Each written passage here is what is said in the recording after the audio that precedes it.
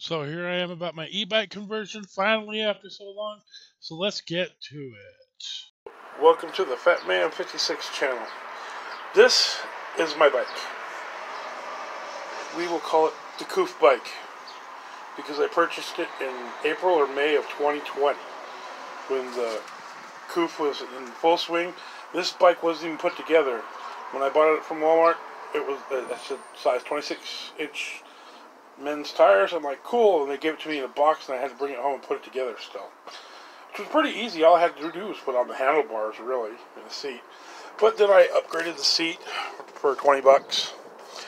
Got running lights on the back, and a place to mount it on the front for another 20 bucks. Basket, 20 bucks. Everything you buy at Walmart is 20 bucks. Well, it's becoming harder to ride, probably because I'm old and I'm fat and I don't have the steam like I used to. So I bought a bike upgrade kit. Now let's explore that in a minute.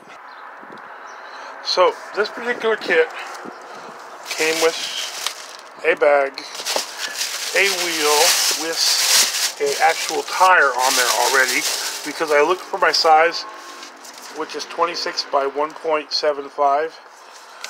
So, yeah, a really unique tire compared to other bikes I've had. So I bought it with the tire and thing and everything. It would cost like $208. Here's all the instructions and hardware. I don't have all the tools I need because of like the sensor here. I have no parts to take, or no tools to take apart this from the pedal on the bike itself.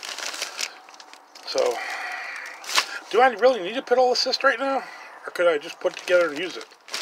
Let's find out. It's got speed controller, grips,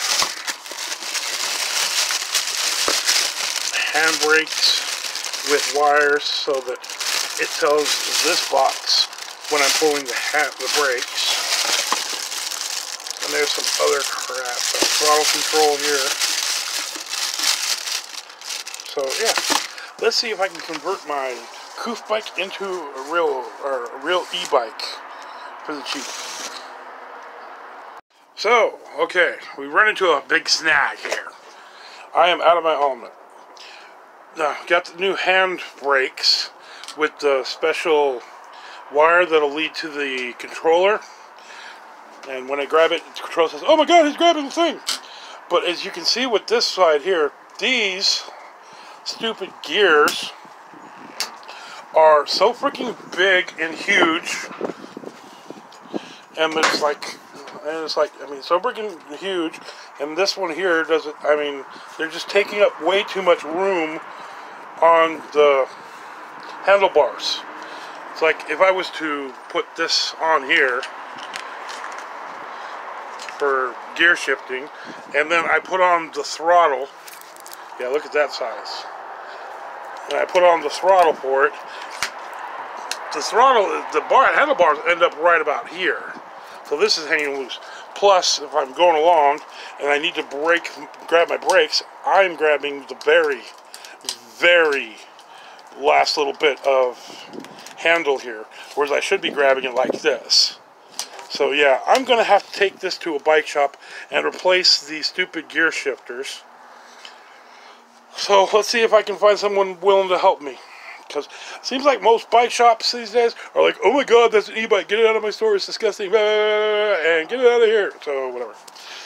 So we're going to have to postpone this for a few days until I get this back from the shop. I screwed it all up, and I had to get new shifters, which I got, woohoo, and new brakes. And the guy, even, so I'm really happy about how my bike conversion is coming, but the guy even mounted the pedal assist thing for me, so woohoo. It just ended up costing me about 140 something bucks. So let's see, the bike was $89, the kit was $215, that's about $300, plus fixing her back up after I screwed it up cost about $140.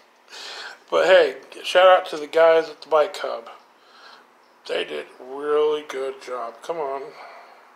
So if you have to travel to the big city and get a bike, then I would recommend these guys. They're nice, they're sweet, I really enjoyed them, and hashtag not sponsored. So let's get back to the conversion. We got to finish rigging all this stuff.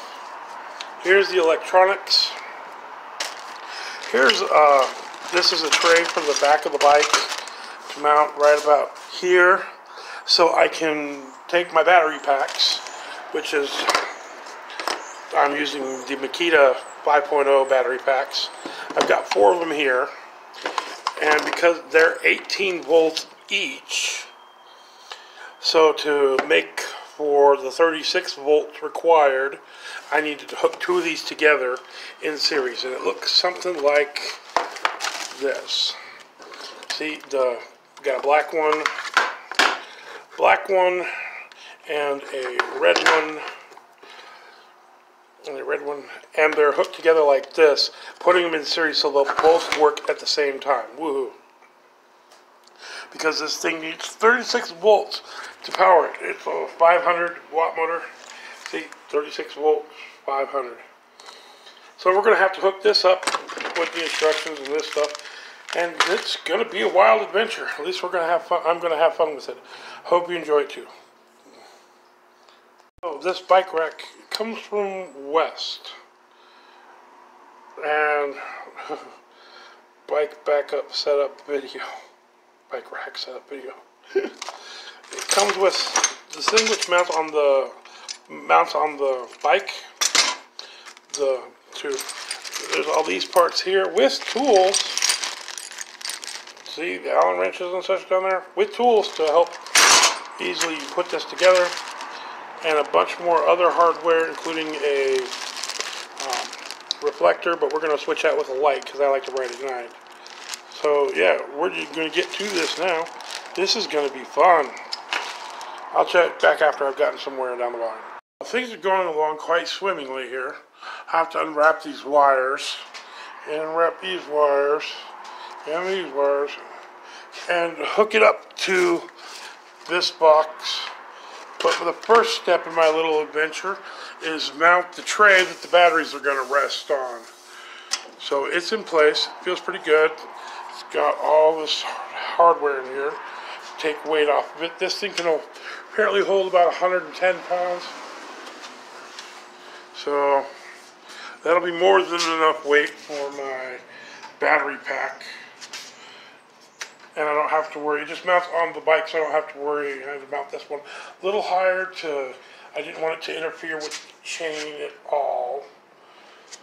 So step 2, start hooking up the electronics. Woohoo!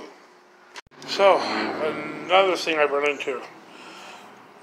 I have 2 of these little yellow boxes. Here's what it looks like when it's open. It's basically green to green, yellow to yellow, blue to blue. And it's all going to fit in that little baggie somehow. But everything's getting all hooked up, and pretty soon I'll be able to hook up the batteries. But I wanted to show these boxes before I moved on. It's coming along quite nicely. Hopefully I'll have an e-bike real soon. Well, so far we've gotten it all done. I've hooked up the electronics and managed to get it stuffed into this baggie here. Now all I have left to do is hook up the battery packs. That's where things are going to get interesting. And hook on my bags to hold the battery packs. Like I said, it's going to get interesting. So, thank you for watching so far. Then we'll see if I can explode this thing or not. Okay. That was exciting. It worked. I only have one hand. I'll have to work on this later. Along with some stuff from being outside. But it worked. See?